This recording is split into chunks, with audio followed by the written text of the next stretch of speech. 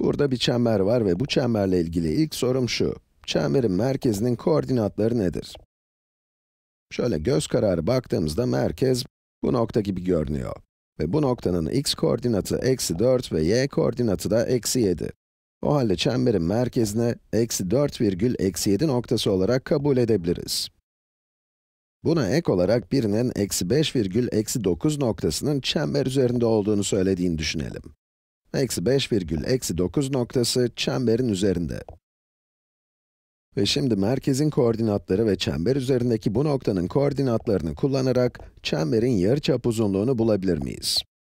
Yarıçap, çemberin merkezi ile çember üzerindeki bir nokta, herhangi bir nokta arasındaki uzaklık, öyle değil mi? Çemberin tanımı neydi?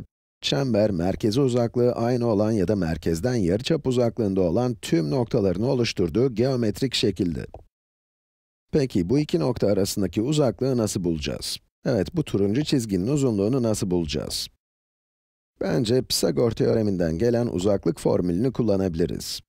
Buraya d diyelim. D'nin karesi eşittir x'teki değişimin karesi. Burası x'teki değişim oluyor. Biraz küçük yazmak zorunda kaldım ama idare ediverin. Evet, x'teki değişimin karesi artı y'deki değişimin karesine eşit olacak. Önce x'teki değişimi hesaplayalım.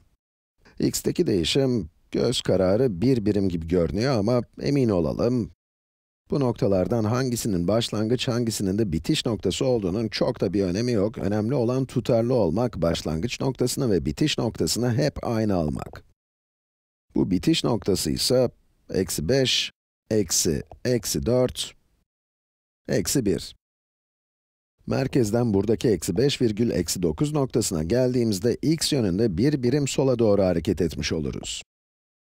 Uzaklık eksi 1'in mutlak değeri olacak ama az sonra zaten karesini alacağımız için bunun negatif olması çok da önemli değil.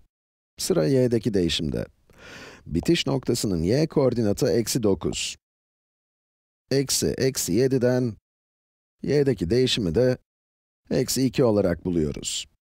Bu noktadan bu noktaya geldiğimizde y yönünde de aşağı doğru 2 birim ilerlemiş oluyoruz. Bu kenarın uzunluğu y'deki değişimin mutlak değeridir. Bu da x'teki değişimin mutlak değeri. Bu arada tekrar bunların negatif olmalarının önemli olmadığını hatırlatayım. Zira karelerini aldığımızda zaten eksiden kurtulacağız. D'nin karesi eşittir. Buna yarıçapın karesi de diyebiliriz. X'teki değişimin yani eksi 1'in karesi ki bu 1 eder, artı y'deki değişim yani eksi 2'nin karesi. O da 4. Evet, d'nin karesi 5'e eşitmiş.